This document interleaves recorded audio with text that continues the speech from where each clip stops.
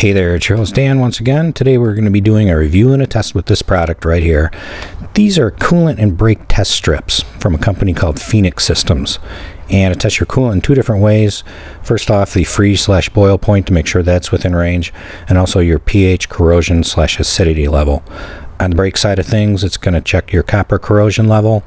And these are like a strip, and they're double-ended, so you can do both on one strip. I bought this for about $35 to the door, and there's 15 test strips in here, which makes them cost about a little over $2. Sealed up like a pack of gum here, which is kind of nice. That way I can seal this package back up. And it comes with a little reference card here, which is same thing as the back, the scale on it. It's also got the other side with that up here. That's kind of nice in case you want to give that to somebody. You're not giving them, the package, because I'm only going to use a few of these. We've got a few cars here at home. Some of them we know the history on as far as the coolant and the brake fluid. Some of them we don't. So we're going to use this product here and see if it's telling us it needs replacing. Okay, engine's not hot, of course. Got the radiator cap off. Let's get the test strip out. Let's see here. This is the coolant end. Let's make sure we get that dipped in there. Shake off the excess, it says, and we're going to wait 30 seconds on that. Next, onto our brake fluid. We'll just dip that in here. We'll get that out of the way.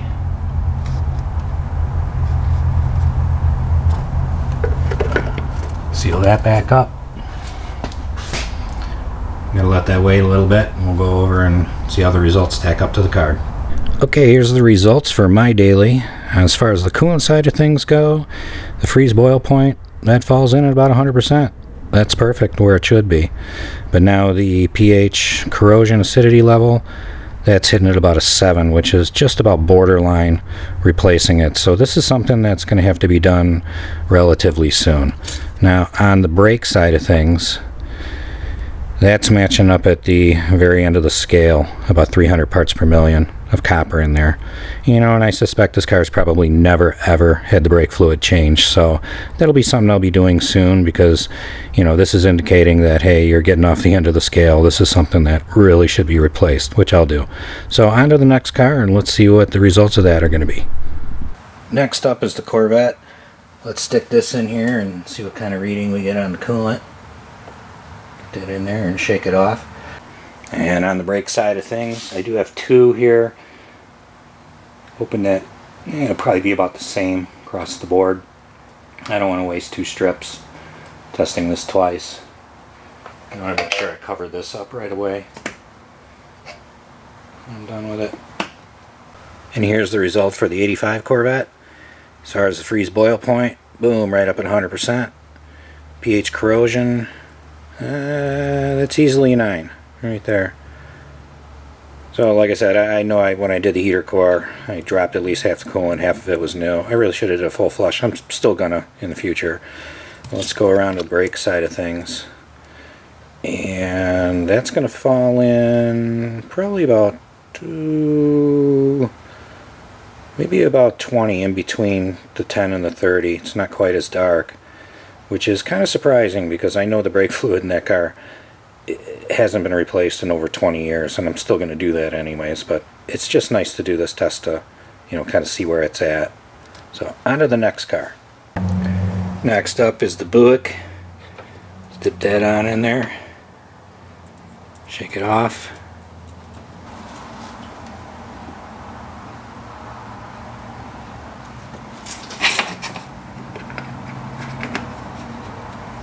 Here's the results for the Buick.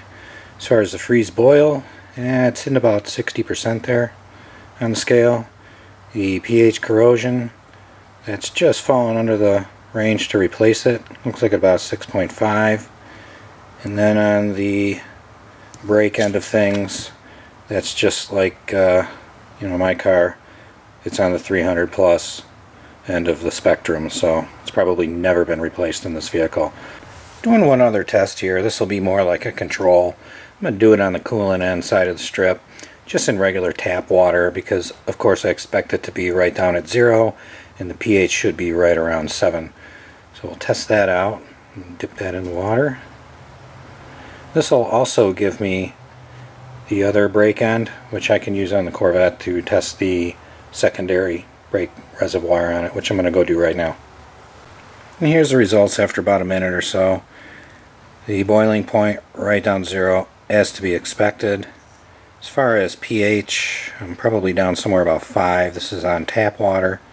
I would have expected it to be a little higher, but I've never tested that, so it's kind of good to know. And then on the secondary side of things, as far as the brakes, it's about equal to the front, which is somewhere right in between 10 and 30. It's not quite as dark as 30, so it's somewhere around 20 parts per million of the copper in there. So it's actually saying the brake fluid is okay in the Corvette, but I know it hasn't been changed in decades, so I will still do it eventually. But this is kind of interesting on the tap water that my pH is down around 5. So, but I just wanted to do this as a control, you know, not just waste a strip. I did get the extra test on the brake fluid, which I assumed, and you know, did show to be the same as the front. Alright, we got all the cars tested now. What it's really telling me is that the Grand Prix and the LeSabre definitely need the brake fluid flushed. The coolant was kind of questionable on both. I circled where it was within 5 minutes after the test, because this is well over a day after the test, and these colors do change a little bit. Like for instance, the freeze boil point on this was that almost kind of dark purple, and it's really lightened up, and all the pHs are almost the same now, whereas this one was a little bit below the line, and on the Corvette it was all the way into the dark green. I think that kind of lightened up a little bit. As one last control, I also, because I was worried about the tap water, I took a bottle of distilled about a minute ago, and I didn't use a glass or anything, and I just dipped a strip into the top of this, and this is the result right here, which is pretty close to this right there. But keep in mind that's a day that one's had to dry out. So that's what I need to do, is I need to get on brake fluid flushes for the Grand Prix and the LeSabre. The Corvette is testing out okay, so that's going to be put on the back burner for now, and that can wait. So I hope you enjoyed watching the video.